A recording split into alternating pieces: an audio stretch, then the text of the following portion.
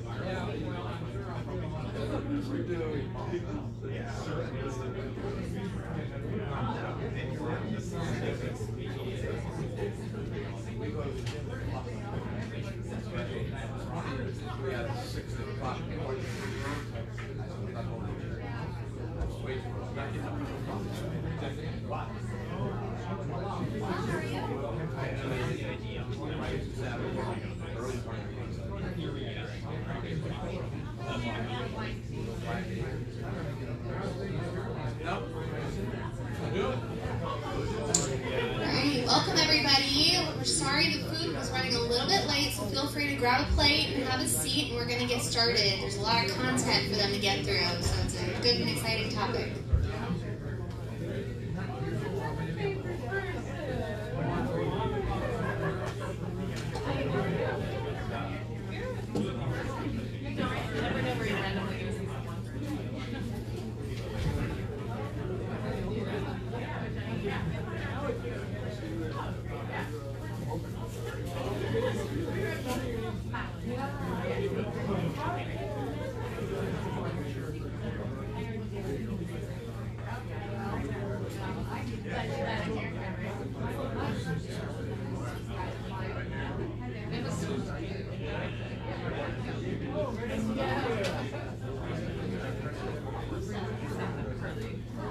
Alrighty folks, it's 12 o'clock on the dot. Everyone ready to get started? Please find a seat.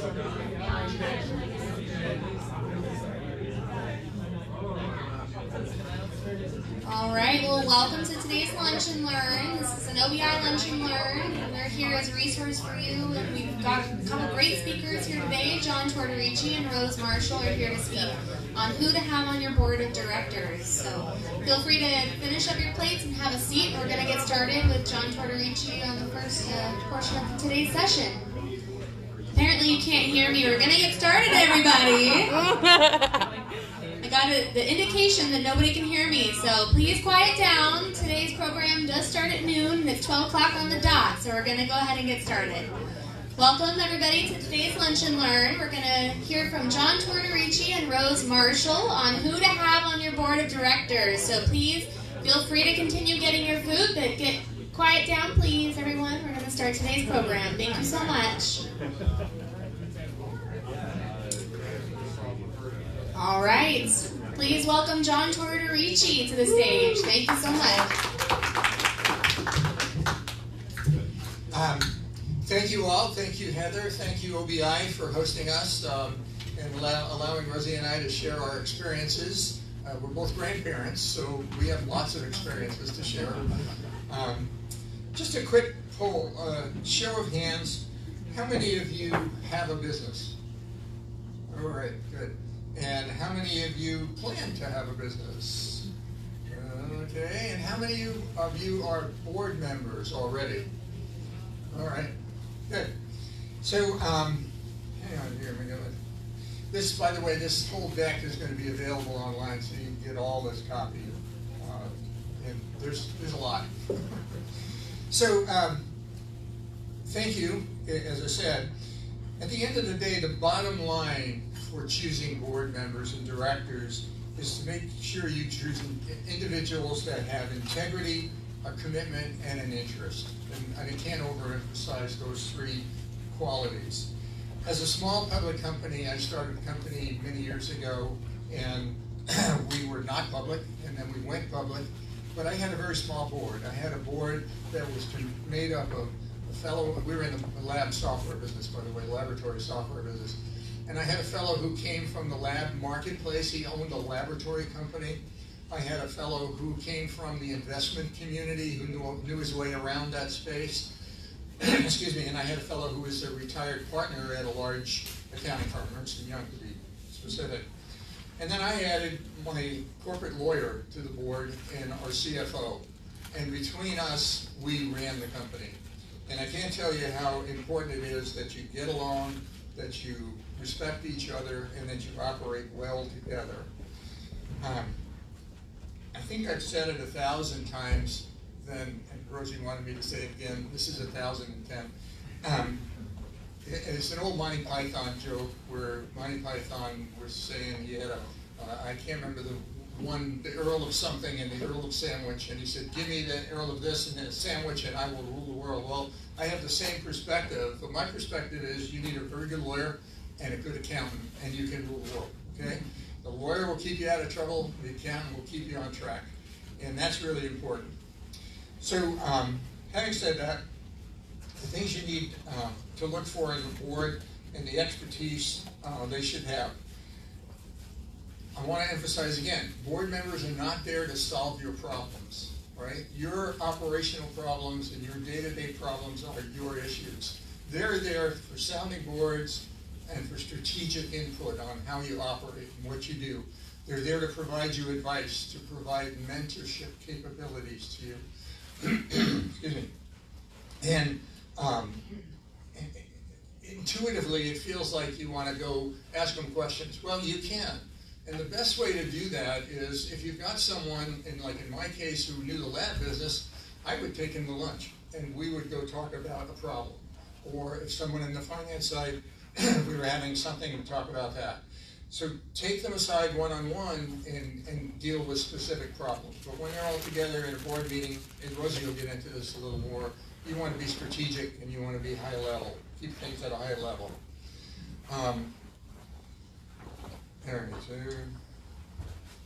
Again, all my notes on these slides. As you can see, there's lots of slides. So, again, I can't overemphasize the board's commitment to your business and to you personally. They often take on the role of mentor, and what characteristics you should look for, okay? You should look for characteristics that fit your company's needs. These are needs overall strategically in your marketplace, where your plans are, what you want to do, how you want to grow, etc. And find board members that fit that. I've said that already, though. It's good to have committees, and Rosie will talk a little bit about this as well.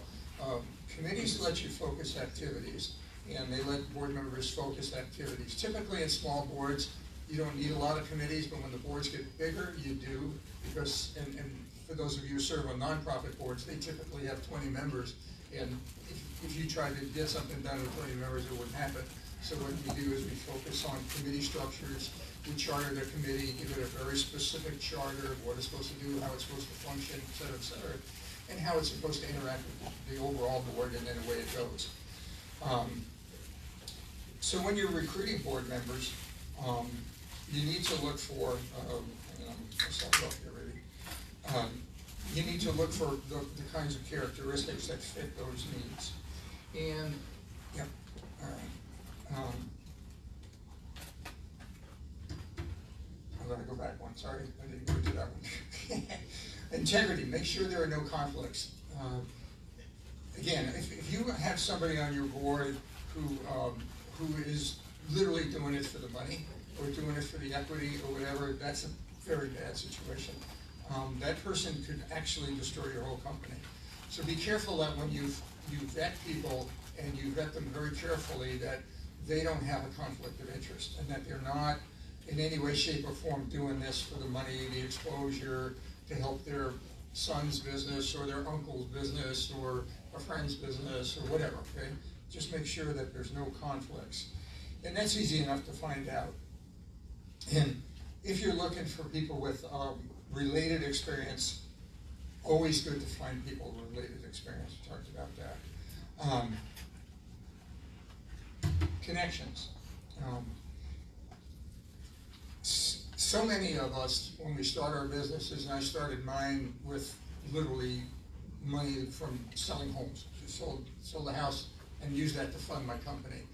But very soon after that, I realized we needed to get to the next level, and we winding up going public, which probably wasn't a good idea at the time, but it worked. And what it did is it gave us a lot of money.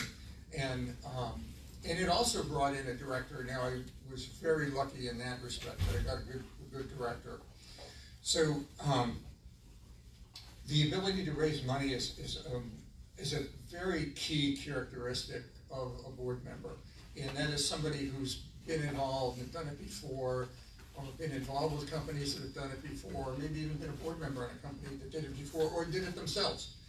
And that's, again, I want to say that's a good quality and characteristics to have. Who not to select? I went through this now. You say you don't want to, you shouldn't have someone with a friend, a relative, etc. But that's not to exclude friends or relatives. If they meet your criteria and your character and your qualities that you're looking for, they really should be fine. Okay, and this is where you, as the ultimate gatekeeper, are going to have to do the vetting and basically choose the people. I want to back up and talk about something. I personally am a fan of NCIS, and my wife is now too, who's sitting back there. If you watch the program, Leroy Jethro Gibbs is all about follow your gut. And I can tell you that's true, okay? If your gut is telling you this doesn't feel right, or this doesn't feel good for whatever reason, stop, okay? And especially if you're choosing a board member. If there's something about this person that you're not comfortable with, stop and figure out what it is, okay? And if you can figure out what it is and deal with it, that's great. And if not, move on, okay? You don't want someone who you can't relate to at a personal level, a friendship level, and I talked about trust and integrity, okay? And I will say also, having run a company for as long as I've ran it, that it's good to trust your gut, okay? The gut tells you things that you don't hear or see, but they're there. Okay. Creating a diverse board. This is important, and the reason it's important is because we live our lives and we live through our experience levels, but we don't live through other people's experiences unless you bring them in. And so having someone older, having someone younger, having someone with a different background, having someone with a different perspective is really good to have, and especially if it's a good working board and you all work together. I'll give you some examples. My board that I had for years and years and years, we could have the most frank conversations you could ever dream of having. And in the old Cone of Silence in that movie, I forget the movie, whatever it was, we lived that one. I mean, we could say anything in that board meeting to each other about anything and then get a counter opinion or get a different view of it. And all of us were very much open to the other person's view because we respected them. And it's all about respect, okay? And we respected their point of view. But if you bring a diverse board in and you meet all these other criteria, you would be amazed at the quality of the different viewpoints that you'll gain and you'll see, and the different perspectives. Now, having said that, you're going to have a group of people in the room who may have different opinions, okay? And now you are, I don't want to say the referee, but you're going to manage how these opinions get melded into a direction or a strategy. And Rosie will talk a little bit about how to manage that in an environment, but at the end of the day, everybody needs to be an adult. Okay? And I like to use that phrase, and I like to use that phrase around hiring employees. And when I give somebody a reference as an employee, I can speak to them as being an adult. I said, I just gave one the other day for someone who I worked with and worked for me in another location, another place. And long story short, I kind of concluded, I said, this person is an adult. I said, they deal with things in an adult fashion. And I fell on the other line. I said, I get it. I understand. So think about your board members as behaving like adults and throughout. And then you'll be able to manage those situations. Here, okay. Okay, always be looking for new members, for new potential board members. And that's, I can tell you how many reasons that is. Your business is going to change. It's going to grow. It's going to evolve. You're going to see different opportunities coming along. And I'll give you an example. I started my company as a computer company. We morphed it into a software company, and we found opportunities in the blood banking, if you will, laboratory software environment. And during the course of our development, as I said, we went public in that process. I made a number of acquisitions. And I acquired 2 companies in the lab space, one doing lab quality control, and we immediately did a contract with Johnson & Johnson. Well, we didn't know anybody from Johnson & Johnson. Well, it turned out my lab person on my board did.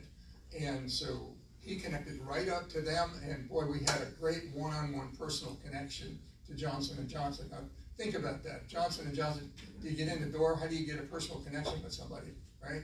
We did it through a board member. The other one we did, it was an opportunity. The third one we did was an opportunity outside of the laboratory space. This was during managed care, and we had the capability, if you will, to do eligibility, pre-authorization, and referral. And so we basically acquired a company that was in the physician practice management space, brought it in, added a whole bunch of technology on the front end to allow physicians that were using that software to do eligibility, pre-authorization, and referral, and way ahead of its time.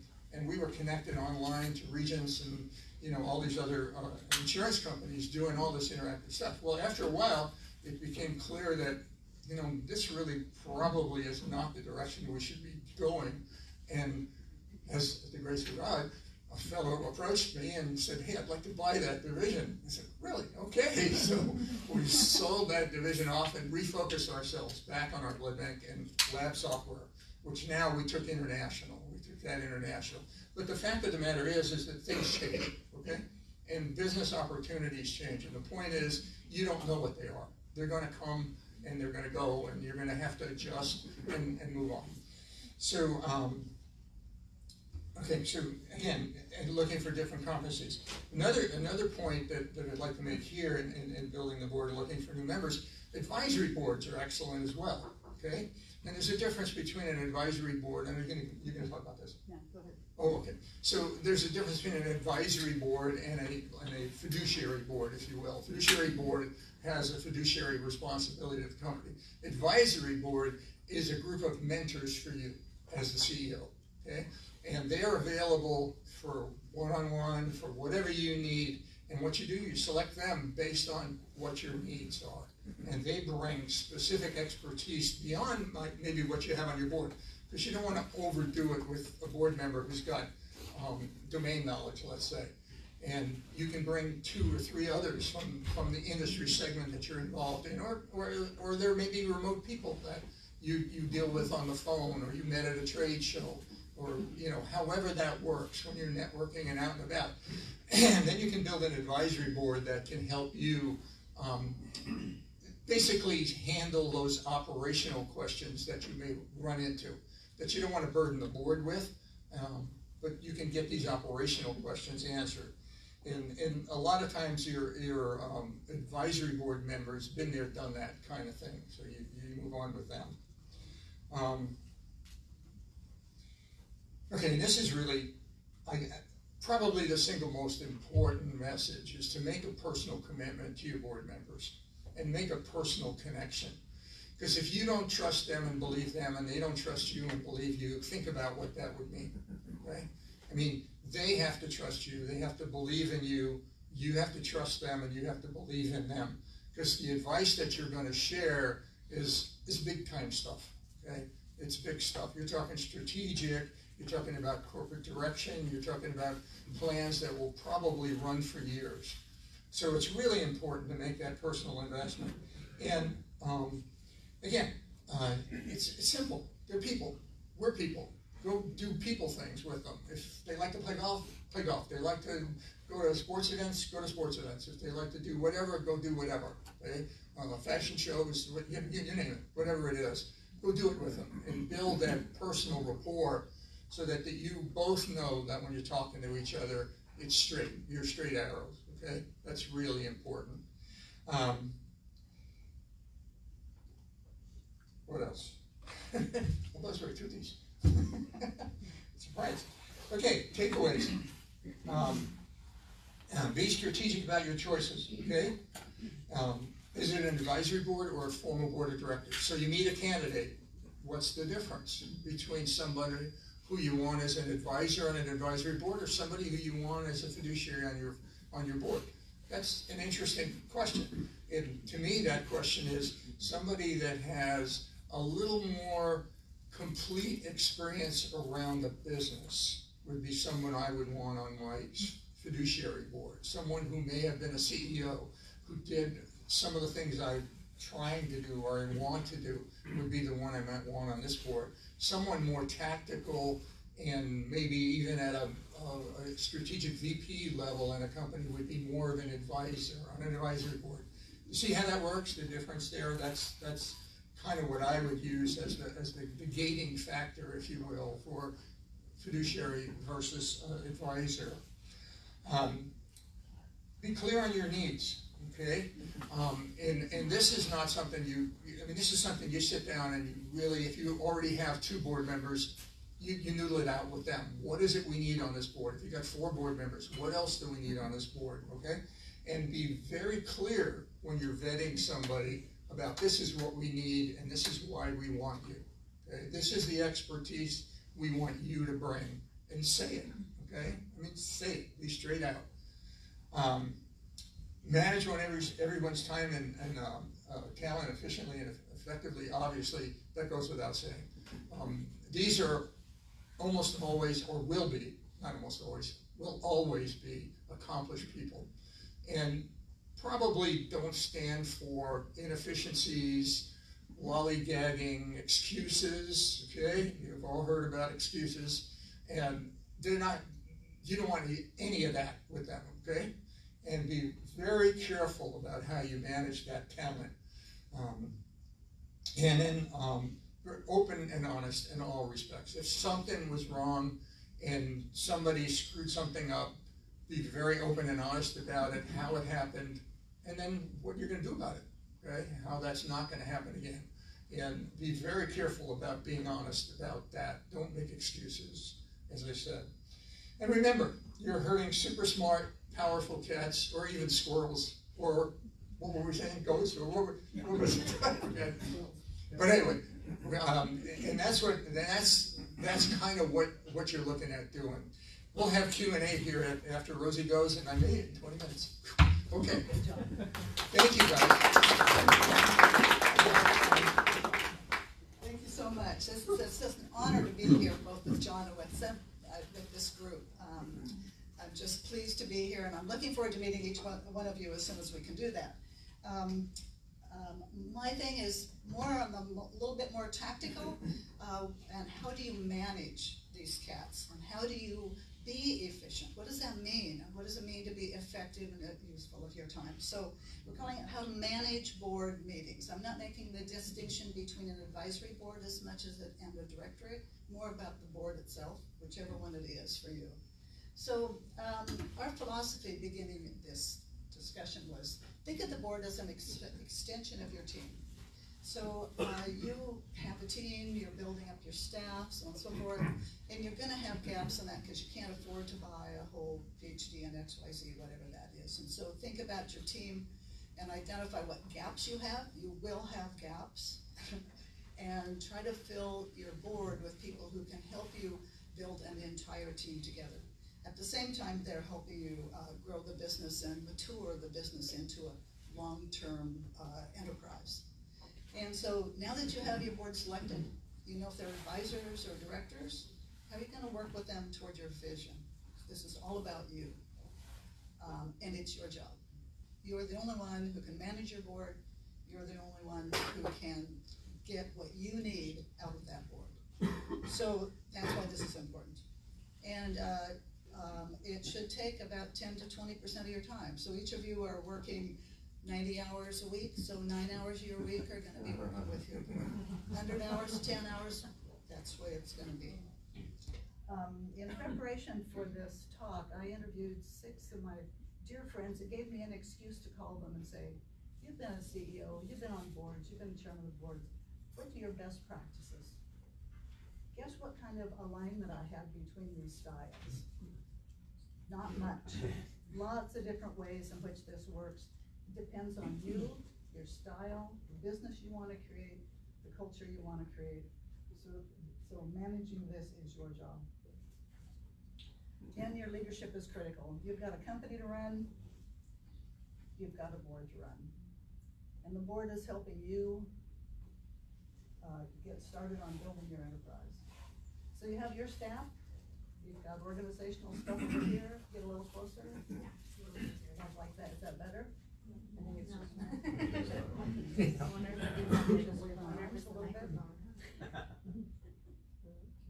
Oh, it's not working. John, did you turn this off? I didn't touch it. It was her. I didn't do it. Is that better? I'll check batteries. Go ahead and continue, and I'll see if it's this. So in your company, as it grows and as you keep adding people, you're going to be adding structure, you're adding systems, you're adding skills, and you're the ones inside who are doing your plans, your strategic plans, your budget plan, and so on. But your board are always thinking bigger picture. They should be always thinking strategically. They're always, well, thank you. Back again. They're thinking strategically. They're thinking about the industry 3 to 5 years from now, 10 years from now, based on the experience that they have. And you want to take advantage of that. You also think about the experiences that your board has. If we went around this room right now and added the number of decades of experience in this room, it's pretty amazing what you can put on a board, both the resource map that you put together with your board and the experience that you put together with your board. So it's a powerful, powerful thing for you to do in growing your business. Of course, there's knowledge, networks, insights, and advice. So the key thing here is knowing what you need. Know thy own gaps. So take the blinders off, have someone help you perhaps. Be objective, take the blinders off, be very clear, honest about what you have and what you're missing. Because that's how you fill your board completely, to have a full working thing. It's very high leverage for you and for your staff, so we want to do it well. So why would we have a board meeting? Do we need a meeting, or can you just meet people one-on-one and then collect all their ideas and put them together and make up your own decision? Well, there are differences between having a group meeting and the discussions that occur and the decisions that come out of that versus one-on-ones. So you can have a whole bunch of one-on-ones, put them, try to add them together, but you don't get the same thing you get when you have a group meeting. So, we don't think meetings are boring, but you can't help but have the discursive conversations that occur at that thought, because you get insights from that diverse experience. And I want to make a pitch for having at least 2 women on your board. The approach is different, the experiences are different, and you're going to get so much more unexplainable value out of having at least 2 women on board. No matter how big your board is, have at least 2. So if you have 2 on your board, they're both women. That'd be awesome. The purpose of that is the wide range of discussions, wide range of experience you get. And we've shown over and over again that groups do end up more often make better decisions. Great teams make better decisions faster, but at least a group makes better decisions. So you benefit from the collective considerations that only come out of a group discussion. And what that implies then is that you've got to manage group discussions. And so we'll talk about that here in a bit. So your role is to ensure diversity, encourage deep discussion. There can be some critical conversations, and so back to John's point about know people personally, so you can have those uncomfortable discussions. And the uncomfortable conversations are sometimes the most valuable because there's something you really didn't want to approach or something that was in a blind spot for you. So it's your job to lead the group to a collective and useful conclusion. And recognize the power in your role, difficult though it may be. And there's a lot of styles of facilitation in group discussions, different ways to run a meeting. This was one in which the CEO needed to be at the table, not in front of the table. And so he asked me to come and facilitate as a not subject matter expert, if you would, so that he could be just part of the discussion. So I facilitated this meeting, and I had an agenda, but I also knew when we were off track. And I could pull people back on track or do whatever, because they could fire me. They couldn't fire the CEO. So anyway, that's one style. Sometimes you need someone besides yourself to run the meeting. And this is the way not to do a board meeting. And this is a good friend of mine, but all he did was load them up with information and never asked them to do anything. And so 3 or 4 of the board members quit. They said, they're not going to do anything. We're out of there. These pictures look much better on there. But get to know them informally as individuals. Wine does help. But as John said, if they golf, go golfing. So managing a board is like herding cats, more like lions, because you're filling the board with people who have deep experience. They've done this before. They've built businesses, so they are high D. They don't take much crap from anybody, and you have to make these meetings effective for yourself. You need to get out of the meetings what you need to get out of them, but they have to be efficient for them. As John said, no excuses, no BS, just get on with it. So leverage them wisely. So how do you do that? Be sure you ask for what you need and ask it clearly. If you be efficient using their time and effective when using their guidance. If they give you input, be sure to acknowledge it. Let them know if you're going to use it or not. So there's got to be a thing. The other thing about meetings, just real quick, is that the board members always like to interact with each other, and so find a way in which that networking can occur outside the meeting. Sometimes you set that aside as at dinner the night before. It's a great way to allow people to get to know each other. That way they've got that personal relationship, trust and respect between board members, especially if you're growing a board. There's also sometimes individual issues that come up. Remember one board where there was one gentleman who would wait to the end of the meeting and then describe how terrible it was. And so taking him aside and saying that wasn't very helpful, I had to do that outside the meeting. So 3 phases of managing your board meeting. Preparation is everything. Then conducting the meeting, how do we do that? And then follow through. All of those, much of the task within these 3 phases can be outsourced. So you can bring people in to be your scribe, your timekeeper, logistics, do all that work. Outsource what you can. You still have a lot of work to do. So in preparation, read your bylaws beforehand if you have bylaws. If you don't, think about the guidance, the way in which your business is going to grow, and think about how you want to conduct this meeting that is evidence of your future business. Find the top issues you want the board to work on. What must you tell them? Tell them and then stop. And find out what you need help with. And be really, really clear about those top issues. If you want them just to brainstorm and tell you what's going to work, what's not going to work, if you want them to just have a discussion, or if you want a decision, let them know what level of conversation you need to have them have. The worst thing is to have them think that you want a decision and you really didn't. It just takes you off sideways. And then call everybody ahead of time. Let them know what your top topics are going to be, because you want them to be prepared You want them to know what to expect, especially if the topic is in their wheelhouse. And avoid surprises. Don't walk in and tell somebody you just fired one of the staff members, because this world is too small. They will find out somehow. And so don't surprise them. Ruins trust. And then conducting the meeting. Set the roadmap. Follow rules of collaboration. I think if you don't know those, we can share them. Encourage everybody to participate.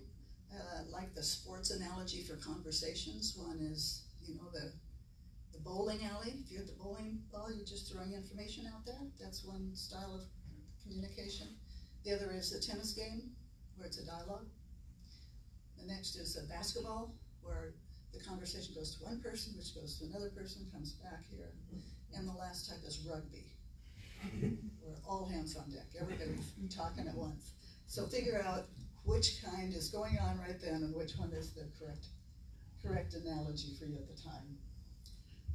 A parking lot allows you to put topics that are off topic, someplace they know it's going to get addressed at a later time.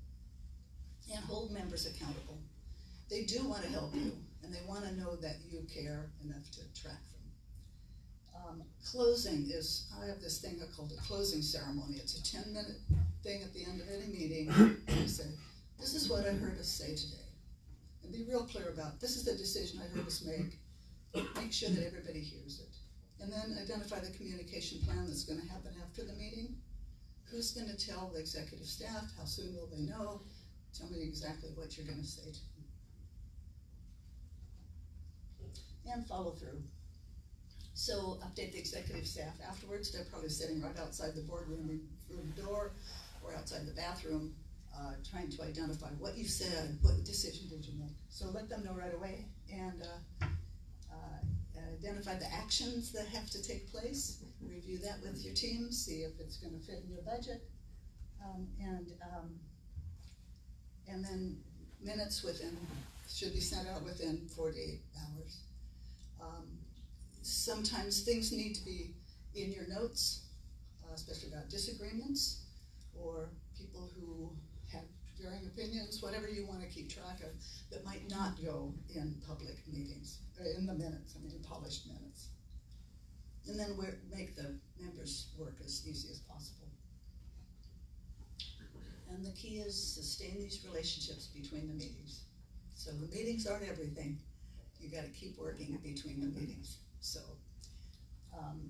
takeaways, be very clear about your requests. If you need something from the board, be clear about what it is, what you expect back from them, whether the decision is made or just input. Manage everyone's time, as John said. Be open and honest about everything. Transparency, Cindy, and keep that honesty and openness throughout the relationships. One of the CEOs mentioned the leverage in a board meeting. If you've got a project going on that just doesn't feel like it's going well, there's nothing like saying you're going to make a presentation. This project manager, you're going to make a presentation at the board meeting. All of a sudden, things happen. So, two things about a board meeting: it's great leverage. It also allows the board members to see the staff in real life. So it gives some exposure to the board members of the staff as well. So meetings have to matter. So this is a list of our resource materials, and if you think you'll get this in PowerPoint, so those read mores will link out to some of our references. And with that, I'll open up for questions. Actually, we're looking for answers too.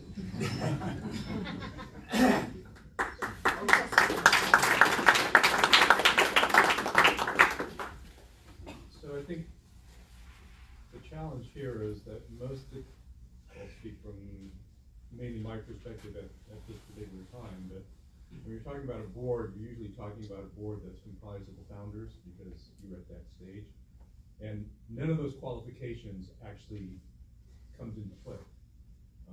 So it does make it a little bit challenging, and the question is, how do you start building from that, particularly if you're still continuing to be a very small company with no staff. So So I guess, let me take a shot. I would ask, how many founders are on the board? Okay. So are you talking 2, 5, 8, 1? Well, we're talking a board of 3 with 2 founders. 3 with 2 founders. Then you need to obviously sit down and examine, as we've said, what are our needs? What do we need this board to have and to do? And this founder brings this expertise, this one brings this expertise, this one brings this. But by the way, we have holes here and here and here. We should go out and recruit this and get agreement. Assuming you have resources in which to do that.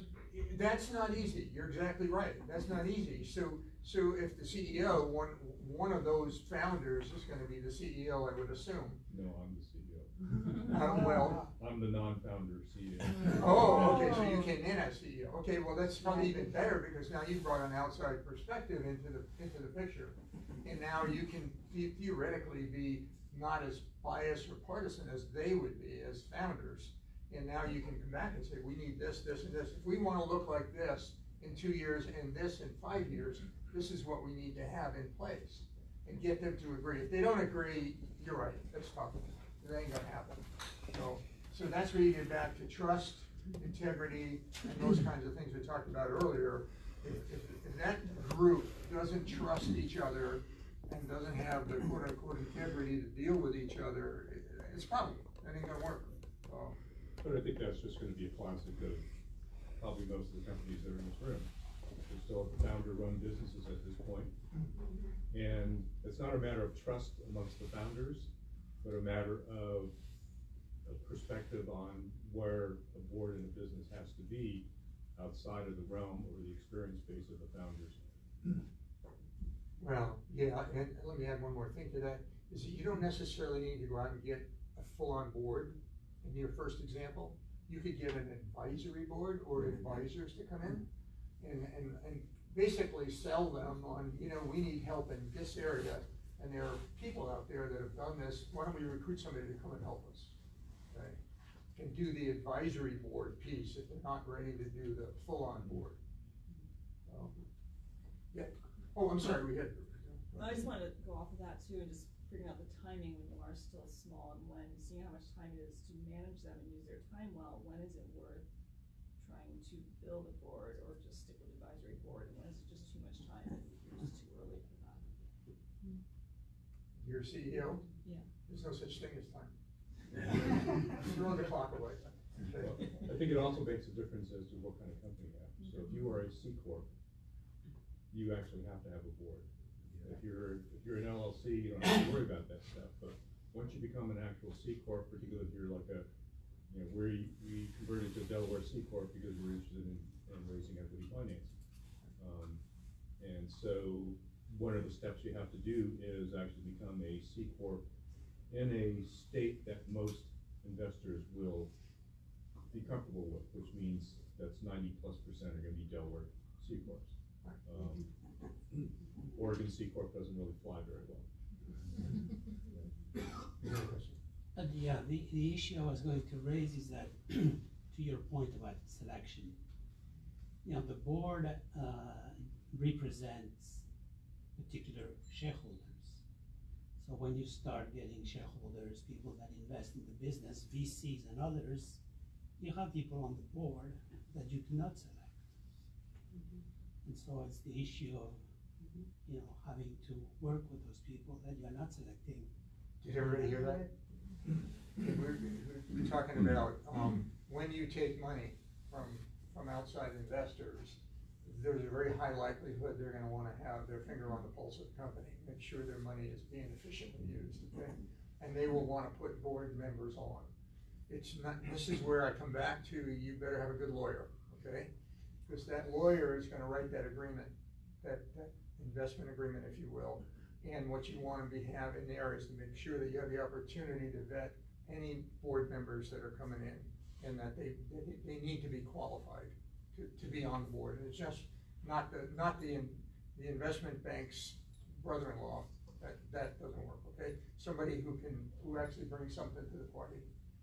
So, and it can be very tricky, and we've all heard the horror stories, okay, of that. And I come back to my personal experience. I got very lucky. I had an investment from Allen and Company in New York, if you know the group, and they put a fellow they wanted to put on the board who's become a lifelong personal friend, and he was great. He was absolutely great. But I got very lucky, right? And it doesn't always work that way. So be careful. Yep. There are agencies out there that try to collect individuals who wish to be on boards with companies that are looking for board members. Would you personally recommend either side for that? I'm not familiar with any of that. Okay. So, are you familiar with that? No. Are you getting the I've seen emails? them. I was approached, and yeah. Right, they're out there surfing all the time. They're looking, how would you like to be on a board? Oh, What I'm like, yeah, like that. so they're gonna solicit and see what they can find. I'm sure they found a way to make some money off of it, Yes. that's fine. Yeah.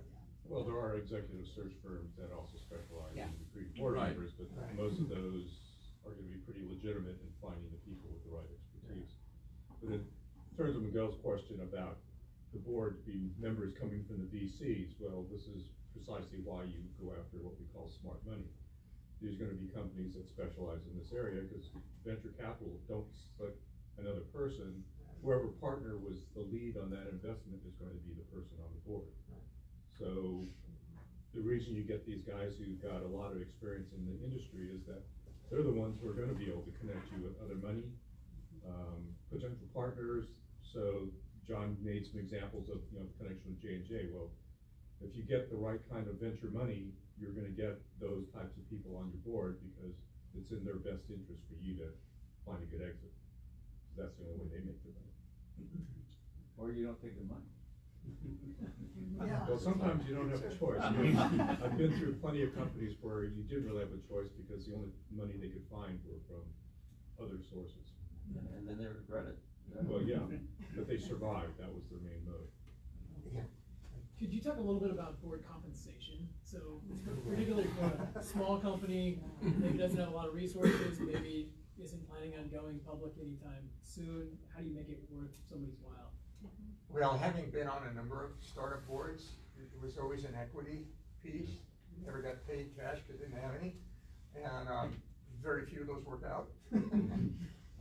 But typically what happens is the board will get together and decide what percentage of the equity they want to allocate to board members and to employees and staff, right? And the percentage varies, okay? It varies. Could be as high as 10% in that bucket, I would say. And then you've got to look at dilution clauses. If you go out and raise money, what happens to that? Again, this is where you want the good lawyer, the lawyer who's done this before, right? And they can give you a perspective on not just their experience, but other clients they've had and whatever, and what they know. And it kind of varies. It varies on the risk characteristics of the organization. It varies based on the experience level of the founders, if you will. People will look at it and go, what's the likelihood of this organization making it? Should I waste my time? Should I not? That kind of thing. I mean, that's the thought, the question that the board member is asking themselves, okay? Because they get a lot of requests to be on boards, and they want to know what's the likelihood of success. But they're not doing it for the money, okay? They're just not doing it for the money. Do it because they believe in the company, believe in what they're doing, believe in the founders, etc. And then the percentages change. Okay? Again, having run a public company, we had a pool, and the board would vote on it, how much we would put in that pool for staff, basically, and directors. And it was staff directors is the way it worked. Staff directors. Okay? The staff got a lot of it. The directors didn't get so much. Do you want to add to that? Perfect. Yeah, I mostly the nonprofit boards and stuff, nobody expects to be compensated. We're doing this for the bigger picture, doing it for the betterment of some larger story that we can all do as a group. So I'd be happy to do it.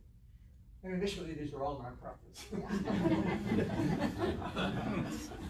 Professional nonprofit. Bill. Yeah, John and Rosie, do you see any conflicts between the type of board you might want as CEO to help you build and grow your company, and an investor who says, now, because I invested, I'm an owner of the company, I want the company to be managed for the benefit of the owners? Well, yes. Okay. At the end of the day, when you choose an investor, you need to be careful. Okay, what kind of investor are you choosing? If you're choosing somebody who gets in and flips their ownership, you may not want that one. Okay. Now, if you want to get flipped, that's a different story. But if you're looking at somebody who, I forgot your name. Doug Smart Money. The smart money investors are going to stick for the long haul because they know there's a long range, bigger win down the road, and they're in for the long run, if you will. And so looking for those kind of investors is obviously better than looking for someone who maybe doesn't know your industry, or a friends and family kind of thing, that things may change and they want out, they want to get liquidated somehow. And that can create friction too. I mean, you can get pressure from a minority shareholder who's being a real pain in the neck that, hey, we got to flip this thing, we got to get out, we got to get our money out, whatever. So yes, this is all part of the selection process, and looking for, as Doug said, look for smart money. Okay, when you get smart money's in for a longer term. They understand what you're doing. They can also provide you access and resource to others in that space. Okay, not necessarily. So if you got an investment from ABC Capital, if you will, and ABC Capital didn't have somebody they wanted to put on the board, but they knew someone who thought, here's 3 people, choose one of these folks for your board. And that investment, if you will, would be from their point money, and from their other point, they're putting someone in there who they trust will do a good job at helping you manage the company. Okay? And that's another way of looking at it, is getting help from them. So, not just, talking about searching and finding people, yes. And the question is, who do we have? Here's Bill right here, and he knows his way around the investment community in town and knows who might be a good board member for you, or get out and network and meet people and see who's a good board member for you. There you go. And from there. Is there a limit number of board members? I'm sorry? Limited number? Is there a limit number of board members? I don't know of any limit. No. Probably. Common sense is your limit. How much time do you have to? Well, that's in the articles of the bylaws. The articles of the bylaws stipulate the minimum or the maximum You get to number. change those numbers. I think my rule of thumb would be the fewer the better, as long as you can get the job done. And I agree 100%. And as I said in my example, I had 3 outside directors, a lawyer, and my CFO, and that was it. And we got a lot done. We did it in a very cohesive, if you will, constructive way. I think if you can build that entirety of the knowledge and resources that you need, smaller is better. As long as it's cohesive, all folks do what you want to do with your business. I want to back up. We didn't touch on this. Having a compensation committee on the board is a very good thing. Having your bylaws too, because at the end of the day, that will set your compensation. Okay, and they will set your compensation. In my personal case, is I never made any efforts. I have a personal philosophy, and that is I wouldn't take anything from my business that I wouldn't make sure my staff had. Okay, so anything that I got, I made sure they all had. And I never tried to get a raise or tried to get a lot of money. I never did that. And it was my board who came to me and said, "You're not making enough money. We got to give you more money." And I went, "Oh, okay." But that's the kind of board you want, right? That's the kind of board you want to have working with you. Hang on one second. We don't want to get first. Yes, on one of your slides, you effectively had a board member on your shoulder. How do you use that for yourself? Oh, yeah, thank you. I forgot to mention that. Okay, so that's your what do they call it? Virtual board member, yeah. So that's your John Wayne, your Hubble Cassidy, your whoever your Wonder Woman. Yeah.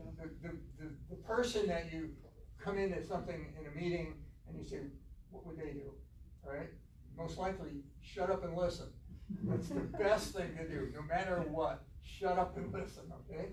And get to the root of what the question or the issue is, and then you can come back and deal with it. Okay? And always think about that person. If they're on your shoulder, what would they say to you? They'd smack you in the head and say, shut up, and then try this, right? So, and I don't know whoever you kind of look up to that could do that, but, yeah. Do you think that companies that have the traditional board structures that you're describing are more apt to attract angel and family office investors prior to even the VCs are really that interested in what they're doing to finance? I'm sorry, I didn't catch that. Do you think that companies that have the traditional board structures that you're describing are more apt to get financing prior to VC financing, like from VCs and family offices, or excuse me, like from angel investors and family offices? You know, I would submit that, you know, having a good corporate structure and having a good company structure just says you've got your act together. And if you have your act together, you're most likely going to get funded. If it looks like you don't have your act together, you may not. So it can't hurt to have a good set of bylaws. It can't hurt to have a good corporate structure, capital structure, and a vision to where it's going and how it's going to get there, and you know how you compensate people and how they're involved. I mean, it's a good idea to have all that pulled together.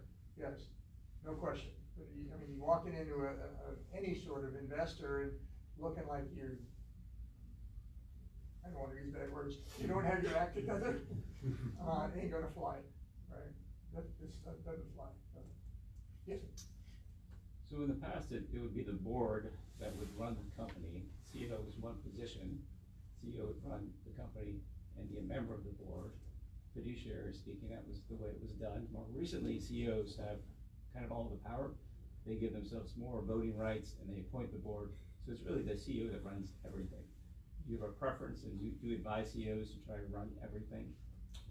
If you guys heard that, I think what I heard you say is that there are organizations where the CEO basically has evolved to the place where they run the whole show. One is like Snapchat, where I'm sorry, what? One is like Snapchat, where shareholders can't even vote. Oh, yeah, well. That sort of thing. Is that what you're speaking to? Or Facebook, I mean, whatever. Yeah. Would you invest in that company early on? That's not the question. No, that tells a lot. That says a lot, because at the end of the day, will you trust them? You know, you're putting all the trust into one person. That. If you trust them, yeah, fine. It's okay. That works. I personally don't like that idea. No, that's not my way of doing things. And you know, I truly believe you need various inputs, and they need to have a sense of, I can influence the outcome. If they get on a board and they feel like they can't influence the outcome, why would you be on the board? Yeah. Right? And so what kind of members will that board have? Right?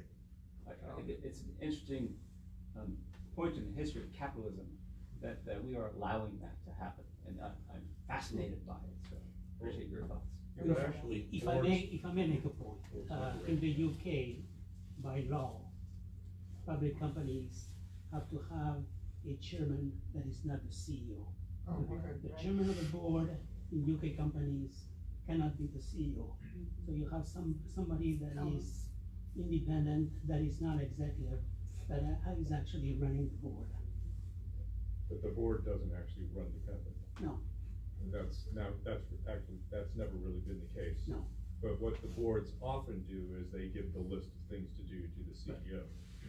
So I know some former CEOs that said that, you know, they don't want to be CEO anymore. What they want to be is on the board, so they're the ones who make the list. So again, boards are not supposed to be operational. And theoretically, the way the system is set up is you have the shareholders, they elect the board. Right. And then the board basically figures out who, what, and where, and they got theoretically an HR committee slant that figures out who the CEO is, and the board can fire the CEO, theoretically. Right? If you have a structure that doesn't work like that, that doesn't work for me. So. Well, in the same temper of running a board meeting, we put the word questions up here, but look at the experience around the room. So there's some best practices that you would like to share with this group. Anybody want to add something that you've learned through time that's really worked well for you that you'd like to share with this group? Well, I think it's important that the CEO actually in spite of having a chairman, the CEO should actually be the one who runs that board meeting. And if you really want to have things move smoothly, you pretty much have to take charge of everything that goes on the agenda and line up the meeting and have it all prepped. So you have to run it like any other meeting where you're either the facilitator or the leader, but you keep it directed and moving in a certain direction. Otherwise, you're not going to get accomplished what you need to get accomplished in quarter to quarter, or often you have your board meetings. You're going to find that you're not getting what you need to get done to progress the business. So. It's about what you need right now, and how can the board help you? And I would add to that the CEO is really reflecting the strategic umbrella that's over the organization. And so, and if you don't do this, do it. I did it every year. Have a strategic plan. Have a strategic planning meeting every year and look at what you're going to do next year, okay? Now, you're exactly right. The CEO now manages to that strategic plan going forward, okay? But if you don't have that overall strategic plan, I would put forth that the board is a forum where you have the multiple interests of the company coming together. Yeah. And you have the interests of the shareholders, you have the interests of the management team. In Europe, you even have the interest of the workers, because the workers are represented on the board. That's true. So, That's true. So having somebody that is the chairman and that does not represent any of the interests, because the CEO really represents the interests mostly of the management team. So I'll share this with you. I created this 25 years ago and shared it with my clients over the years. But we live on a three-legged stool, okay? And the three-legged stool, and a picture of a three-legged stool with the customer, the employee, and the owner. And we balance their interest on that stool, okay? And we had that as a mantra. We had those around the office, literally, with who we were, a mission statement of who we were, and quote unquote, we called it our way, and the way we did things, okay? Respectful of each other, blah, blah, blah, blah, blah, blah, blah, blah. And those were posted around the office as well. We had 75 people, and to keep 75 people on the same page, it's not easy. So, and doing little things like that make a huge difference. And if you do it from day one, everybody gets it right away, and it grows. It grows with the organization. So you have three, what you put it in the investor? I'm sorry, one more time. You have three employees, customers, and also the owners. Yeah. Where you put the investors? Put who? Investors. Owners. Oh, they're owners. Yeah. So what my experience is, everything has to have that access. Owners, employees, customers. Okay. Doesn't exist without those three. So the investors are part of the. And their interests need to be balanced. Always. Your job as a CEO is balance those interests. So in response to Don's question, I think since the board is not the operational component of the business, investors are going to be more interested in whether or not you have a management team that can actually implement a plan. Yeah. The board they can kick out any time as long as they've got a management team that can execute. I think that's going to be the critical component.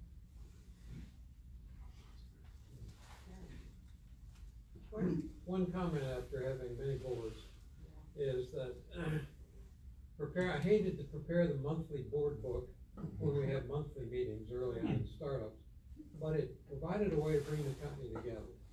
So we'd have to look at each of our projections and then match the projections to actual. And that was useful to communicate throughout the company where we were, and also as a chance to get my people up in front of the board. And a lot of them hadn't been used to talking in front of groups. And so they had to defend what they were doing. And so it was very good for team building for them. And then the people who weren't in the board meeting, we'd share all the board results that Friday at our little beer fest and go over what the board said and where we were and what changes we might have to make and give them a view of what was going on. So it can be a very useful, if painful to put together all the material, but it can be very useful for the whole company. Absolutely, it's very coalescing to have that point in time in which you review all the critical elements.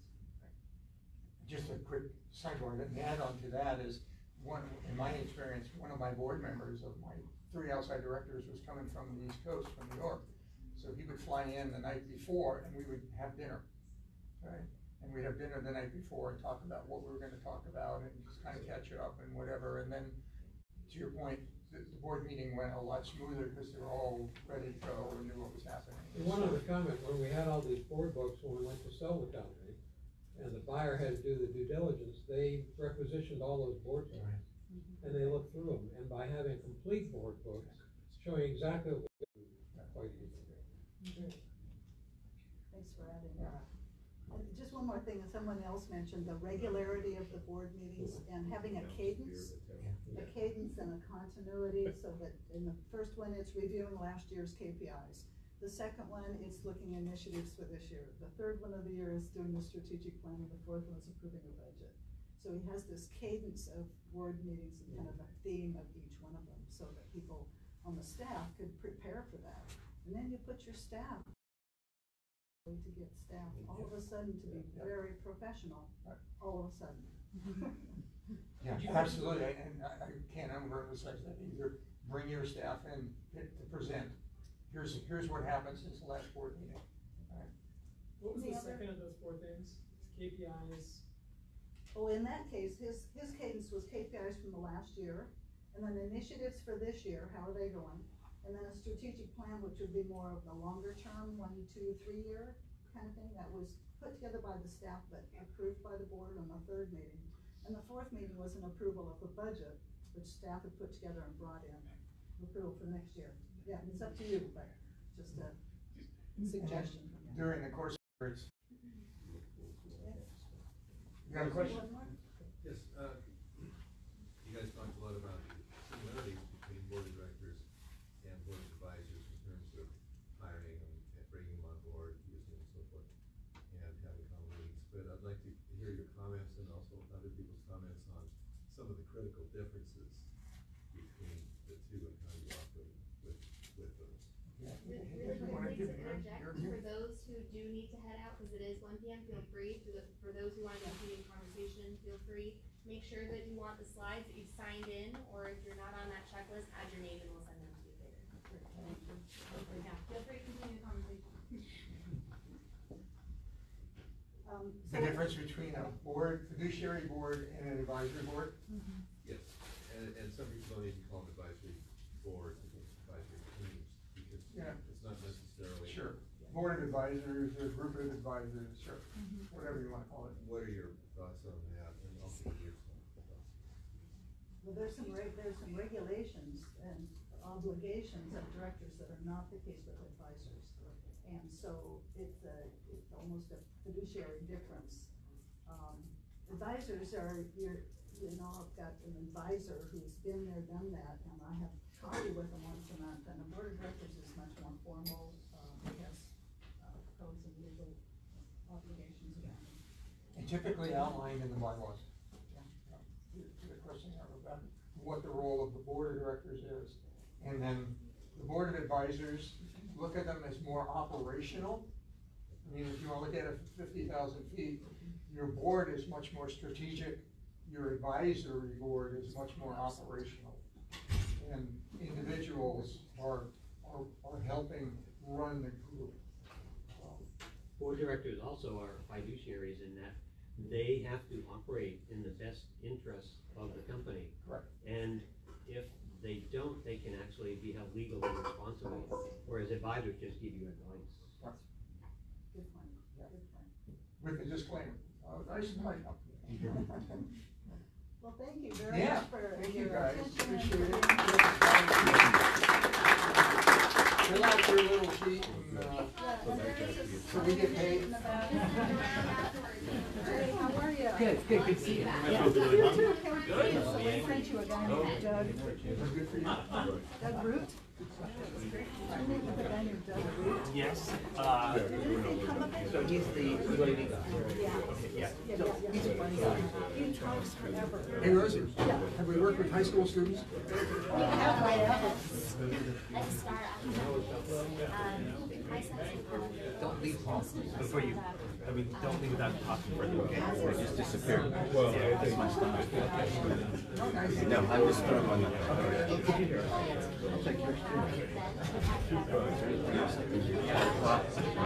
There is, but it's gonna take you over. So you're doing this to a good job? First, we're gonna get what kind of part of the speculation when you're ready to talk.